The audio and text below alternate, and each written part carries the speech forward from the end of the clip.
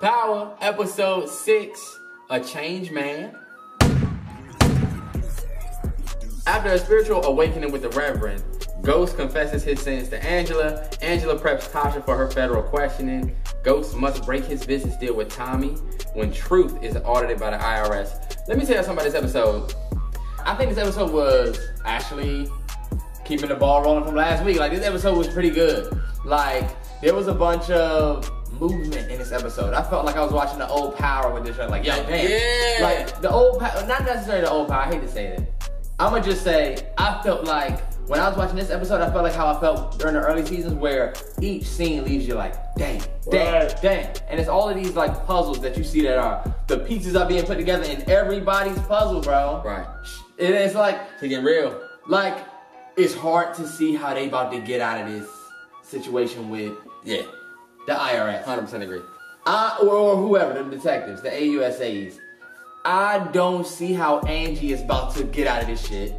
Tasha, I don't see none of it. But let's just go over like how it begins. The great first scene, because Ghost starts off by saying, "Hey, look, Angie, I didn't leave your ass because I didn't fuck with you. I left you because Lobos was gonna kill Right. your ass." That was his way of saying, yo, like, he still, basically telling her that he still loved her. Yeah, like, yo, I hope you know. Cool, because we left the last episode where he came in, and we were like, damn, I don't know what we gonna open there. You know, Power sometimes will open the episode with fucking. No bullshit. So we See a didn't bare ass leg come in frame. sheet. We didn't know what we was gonna get. So that was a really cool scene. He ended up staying there. Honestly, They tossed and turned and shit. They was thinking about each other. remember we thought Angie might have been, been weak and, Ghost was like in her face and then she was like, yeah, it's pillows type Yeah, shit. it's pillows. Like, we not even about to get into Love that. Then Tasha shows up. And then they basically tell Ghost, hey, look, we done knew about this shit and been planning some shit the whole time. Right. While your ass was getting drunk. Yeah. Basically. And then there's this big debate about, like, how can you trust her? How can he trust us? You know what I mean? Right. Ghost has to leave it to them because they have the plan. Ghost, he ain't got no plan about they shit. Ghost ain't even really thinking about the ballistic report and the gun and shit and how they think he killed Raymond. Right. This nigga worried about a trio of other things. This episode is a whole bunch of Ghosts changing. He's admitting a whole bunch of wrongs and shit this episode, so he just gotta be like, yo, y'all do it.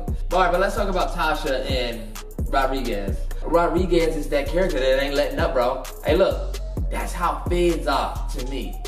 We know what the fuck is going on. Now you need to tell us some shit. So they basically bring Tasha in to be, and Tasha and Angie have been prepping for this very moment where they bring Tasha in and ask her about the gun with Raymond. Well, like the creator said at the end, you know Tasha ain't gonna break. That's what I love. We bro. all knew Tasha wasn't gonna break. Terrance thought she was gonna snitch. No, I didn't. But I knew Rodriguez was digging at her ass. She was. She was like, She was convincing her, they're low-key. conspiracy. They got a conspiracy against you. And this is the thing. She started putting all the things that Angela was saying together. Like, they could be fucking me Right. over. When Tasha eyes Because they get to fucked moving, you over before. I love the way they went about that. The fact that we have that backstory on Tasha, it made us feel the same way about her. Yeah, we like, damn. yo, is she really playing you? Exactly. I love shit like that. The episode is like buried around trust at this point. Like, Yes. trust should be the big word of this episode because everybody has to come to a trust this episode. So if you think about it, Dre don't trust Cristobal, same person. Dre don't trust him. Kanan is trying to gain trust from Tariq. Ghost is wondering how Angie and Tasha trust each other. Tasha don't know if she can trust Angie. Tate has to trust Ghost when Ghost said he was gonna do what he was gonna do. Dre and fucking Ghost meet together and they say they gotta do that shit. I know I just lumped everything together, but trust is everything this episode. That's pretty true though. Yo, Dre was in his bag this He was in episode, his bro. bag this episode. Shout out to Rodney. Bro Timmy, for his fucking acting, bro. He did a great job. Bro, Timmy, you getting your shit off, my G. Yeah. And it's my thing. That nigga could land a very nice role in the future. He plays such a good, aggressive antagonist. Yeah, and you can see his character elevate, bro. And if, my favorite thing about his acting is that you can still tell that he's doing everything because he's still trying to gain a level of control that he sometimes doesn't have. Like, to watch how vulnerable he was, and a lot of people go through that, with the Spanish people that was, or the people that were speaking Spanish. Yeah. He didn't really know how to deal with that shit. He don't. And I think the best thing about Dre, and the best thing about Rotini, that's his name? Rotini? Damn it, this nigga's name. I think the best thing about his performance is, you know, he's trying to act like he got this shit together, like he's Ghost. But you can tell he ain't Ghost, and you can tell he knows he ain't Ghost, bro. Like, he be fucking up, and then he don't got shit together. He be breaking down. The other side of that is that, think about how we saw Ghost in the beginning. He was going through shit. Remember? But I always believed that Logos had it. Yeah, but you did sometimes felt like, Ghost, I don't know how the fuck you about to do this. And now we're starting to feel the same way about Dre. This could easily be. But I don't really feel that way about Dre. About Dre. With Dre, I also feel like, nigga, you getting ready to fuck everything up and you are losing it. I felt the same way about Ghost in the beginning. When he was like, they setting me up. I'm like, you losing it, nigga. You are fucking losing it. And even his boy is like, look at you, nigga. I done been told you about this nigga Crystal Ball. But you know what? You see how you see how Dre ended up handling his shit at the end. Dre handling his shit like a real G. Right. Set up Arturo's bitch ass. Hey, look, nigga. You need to tell me some shit. Oh, if thanks for telling me, motherfucker. You say it. Hey. Oh, so let's talk about Ghost and Tariq. Ghost and Tariq's relationship is shit. Oh, well, yeah. That nigga ruined his It's honestly been shit. That nigga ruined his B-Day. And now it's like, fuck that nigga. Fuck that nigga. He told Kanan, while Ghost's relationship is being ruined with Tariq is building a great ass relationship with Kanan. Right. They setting big shit up. Mm-hmm. This nigga Tariq, I'm gonna go ahead and tell y'all. This nigga Tariq is getting ready to start selling them pills in that college dorm or whatever that school is he is. And he gonna be selling the pills that Kanan took from old boy. Right. As a viewer, I love to see Kanan and Tariq back together. Because I'm like, oh shit, some shit about to go down. No bullshit. We don't know what the fuck about to happen. Yo, that conspiracy about 50 Cent being his dad. Keep saying 50 Cent. That conspiracy about Kanan being his dad, bro, is starting to seem like it's true. It's in my mind all the time. Because do you remember, Kanan said, at least your pops took care of Ray Ray. He was like, he didn't do that shit, I did it. But did you see how 50 was looking at him like, he was proud. Almost like a father was looking at his kid, and then he had to be like, oh, you did good.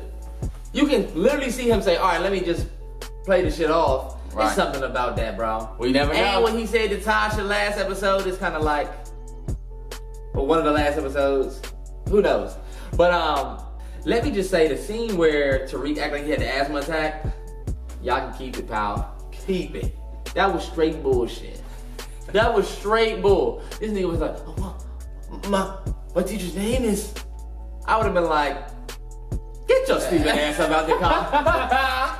Get your dumb ass out. What the fuck is he doing? He was, oh, my teacher. I would have been like, are you fucking kidding me, my G? Nice try.